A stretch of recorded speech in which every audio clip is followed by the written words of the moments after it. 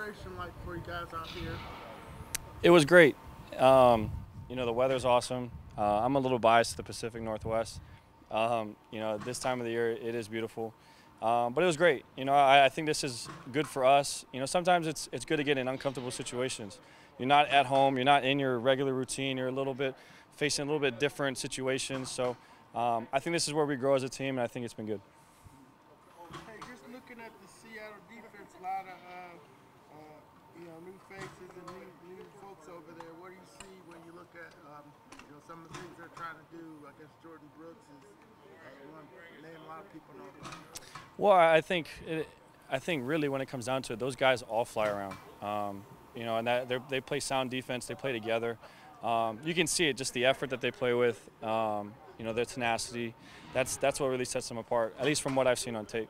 So with that being said, it's really important for us, especially going into a hostile environment, to be on the same page. These third downs, these red zones, it's going to be important that we're not hurting ourselves and making sure that we're doing what we got to do to execute.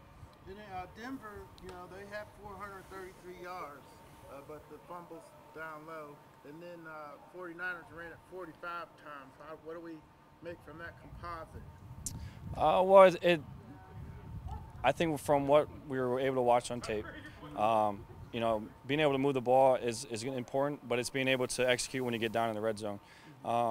Again, I think Seattle does a great job, but once they get into these situations where it's goal to goal or even in the red zone, they're causing turnovers.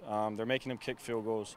So as an offense, it's important for us to be efficient in those areas, making sure that when we get down there, we're scoring touchdowns.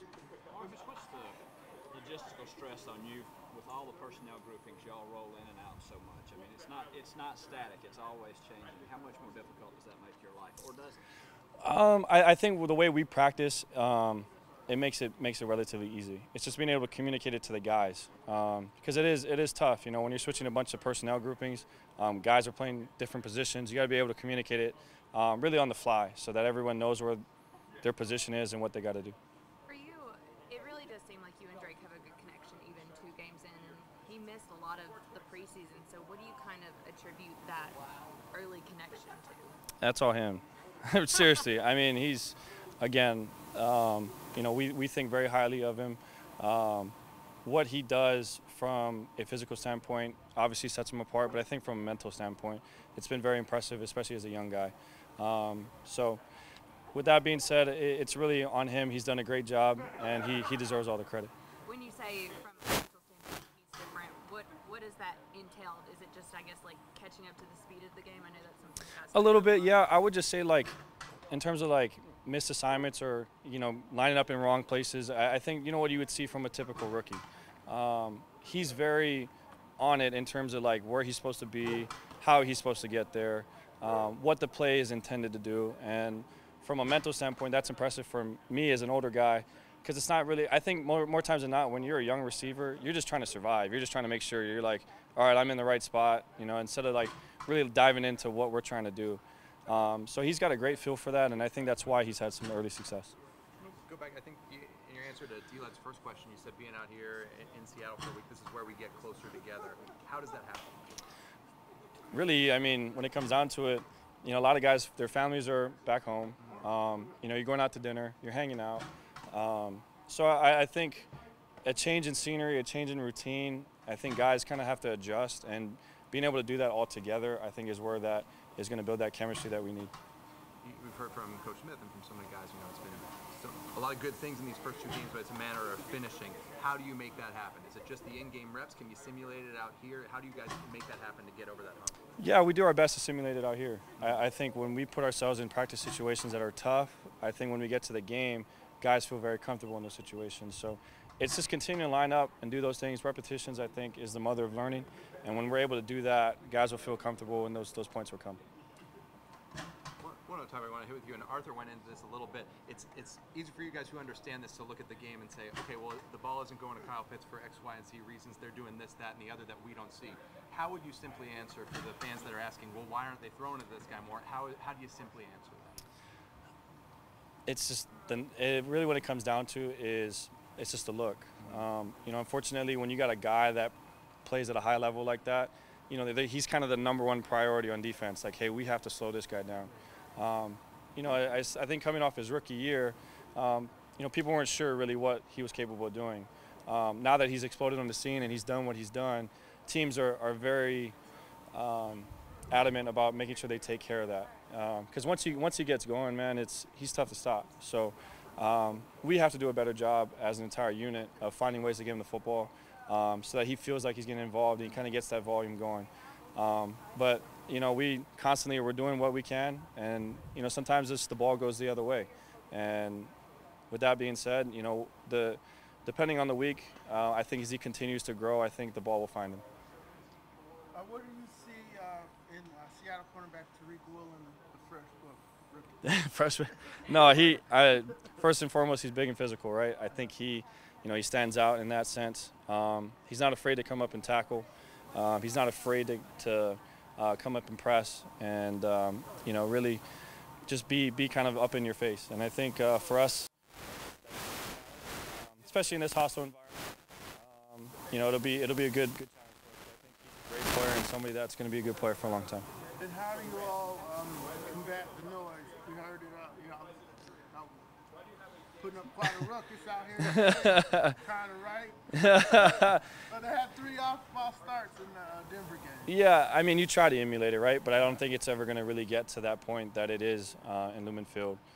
You just try to work the nonverbal communication, making sure guys are confirming the signals. We're all on the same page. That's kind of the nature of the beast when you walk into an environment like that. It's hostile. It's going to be tough. It really just comes down to, you know, being poised in the noise and handling that. Anything else? You're cool in this building, right? You're not going to like deface anything? No, I'm good. I'm good. Got good memories here for sure. Yeah, Art said your last appearance here was 450 something total yards or something. I just remember the win. What's this week like for you guys? You're away for a whole week. You get a lot of time together. What's this all like? Just coming together, continue, to get better as a group. We're using this time, we had back-to-back West Coast game, so we're just gonna use this time like we'll do. And in the other game, continue to get better as a unit and compete when it comes Sunday. You guys get to do anything fun? I mean, I know everybody goes out to dinner and you're hanging out at the hotel, but you guys get to do anything? Out and about? Yes, a few guys. I mean, whatever you want to do, you can do it. I mean, obviously me, I've been kind of locked in, so watching a lot of film. I went out to eat, did a little shopping. Just seen a few views. So, but yeah, coach give us the opportunity, to continue to bond as a group and do what we got to do, as a unit. We've been locked in on the film. What stands out about Seattle from what you've seen? Just starting with the receiver core. Obviously you got DK Metcalf, big, fast, physical receiver. You got Tyler Lockett. He's a veteran.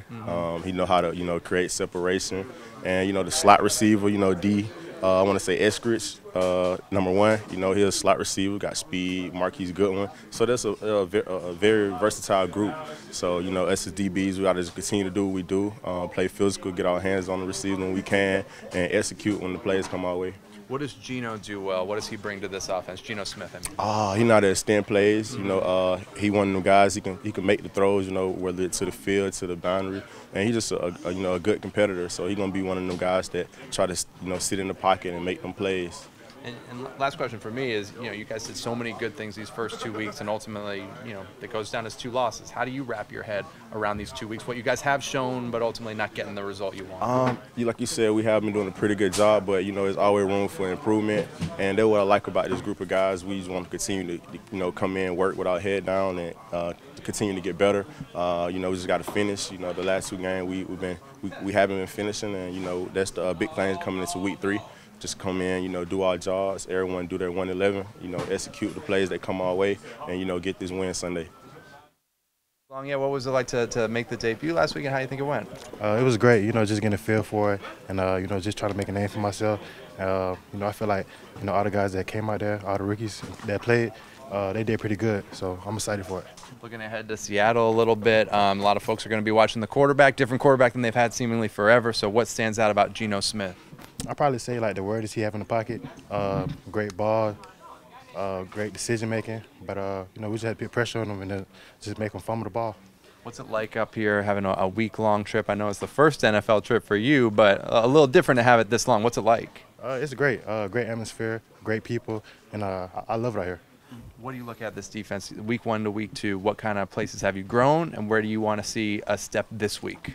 I probably would say, last year we didn't get as much pressure on the quarterback, but this year I feel like, we had the guys to make things happen, and I feel like this team is progressing every week.